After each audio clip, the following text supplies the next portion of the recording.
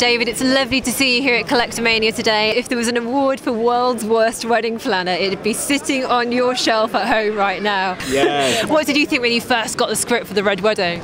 I thought this is going to be fun, but I knew Walder from season 1, or the first series, and so I knew what he was about, and I knew he was a ruthless man, but you know, he exists in a ruthless world, and it's the kind of world where if someone makes a promise, they'd better keep it, otherwise there'll be some kind of retribution. And so, I mean, he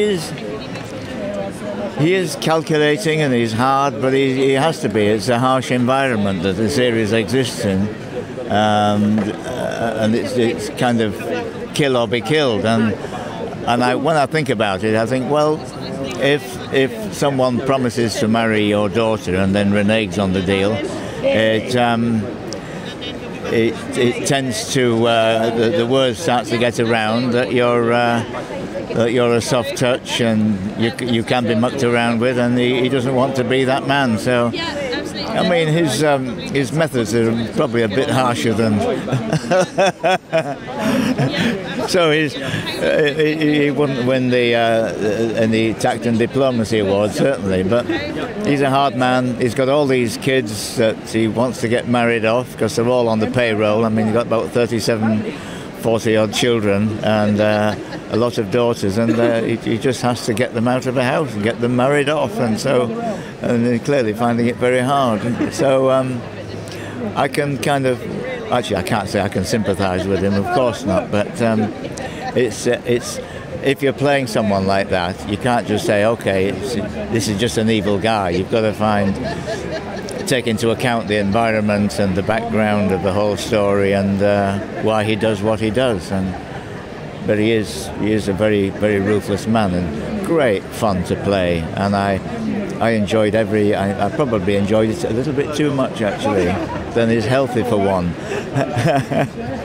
But yeah, so when I got the script for season 3, I thought, wow, this is going to be great fun. But we had a terrific director an American director called David Nutter, who directed Emmy Award-winning episodes of The Sopranos and many other things in America, and so he took a whole week to film like the massacre scene. I hope I'm not getting. There are a few people out there who haven't seen it yet and say, I don't want to know because I've got it taped, but I've had a lot of quite interesting responses to it, you know. What are the kind of best reactions you had so far? Oh, people just saying, I can't forgive you for what you've done, you know, and people winding their car windows down, and well, I won't repeat, really. But it's all in a good humour. It's from real die-hard fans who've seen some of their favourite characters just get wiped out. Like, you know, it's like the St. Valentine's Day massacre, and I say we took a whole week to film the scene because there was lots of blood about and a lot of arrows and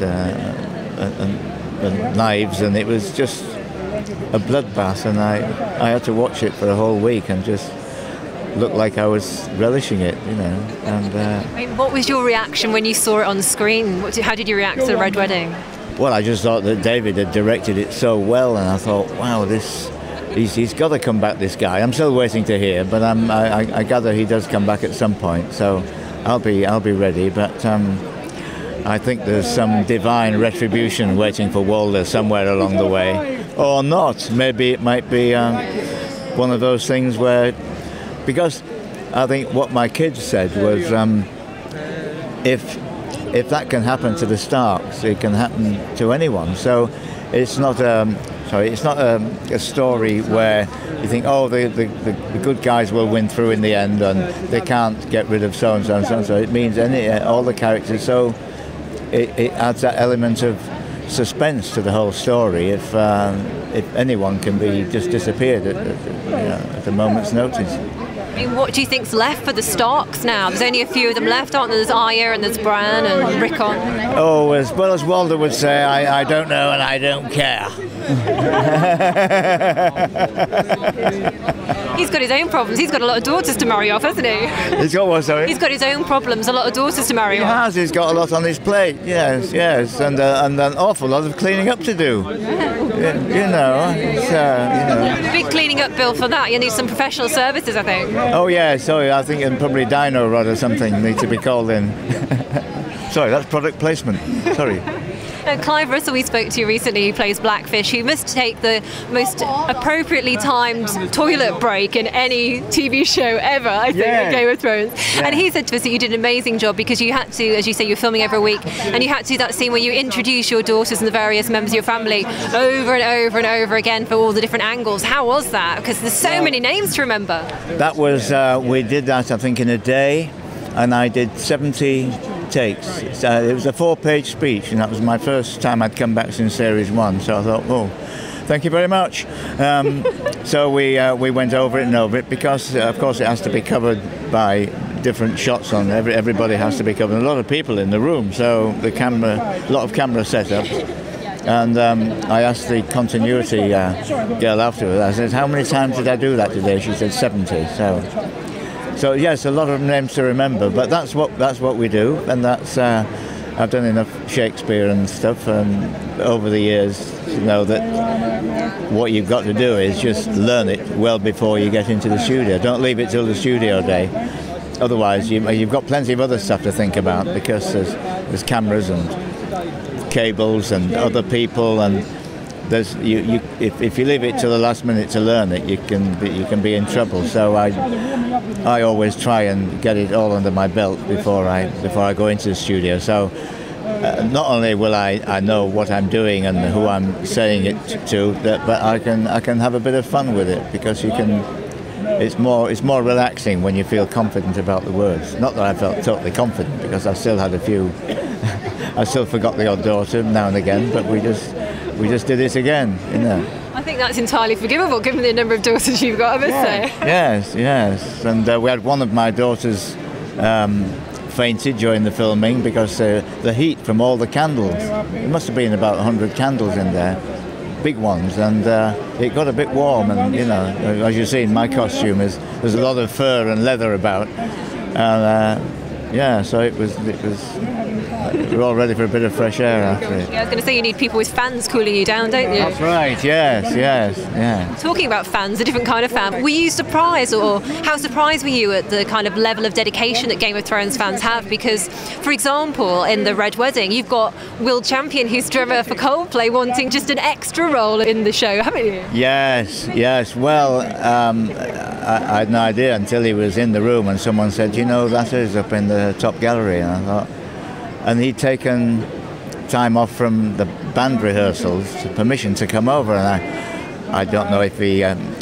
Someone said he paid for the trip himself. He just wanted to be in it as an extra. So the director said, "Well, if you're going to be up in the gallery, we might as well give you a drum." So he played the drums, and for serious watchers, he's there with his beard, and he was such a lovely guy.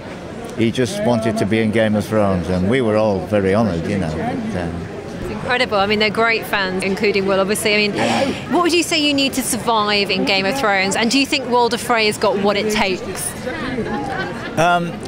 Well, I hope he has, because I'd like him to come back a lot more. So I hope he doesn't have an early death or anything. I don't know. I don't know what happened, but I think you certainly need an amount of ruthlessness and determination, and making the right choices, and siding with the right people, and making sure the alliances that you make are the right ones. Because if you back the wrong horse, you could find yourself headless or whatever.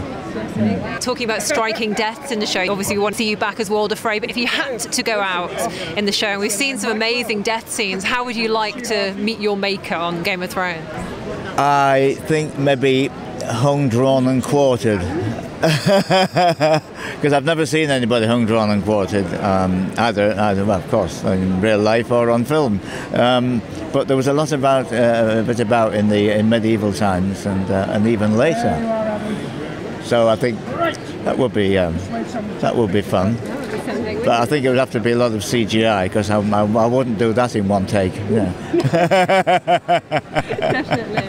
It's been lovely to talk to you. Have you got a message for your fans out there who love the show? Oh, well, what can I say?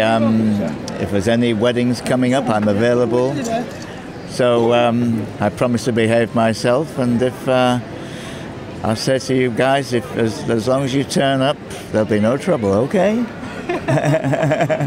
David, thank you so much for your time. Thank you.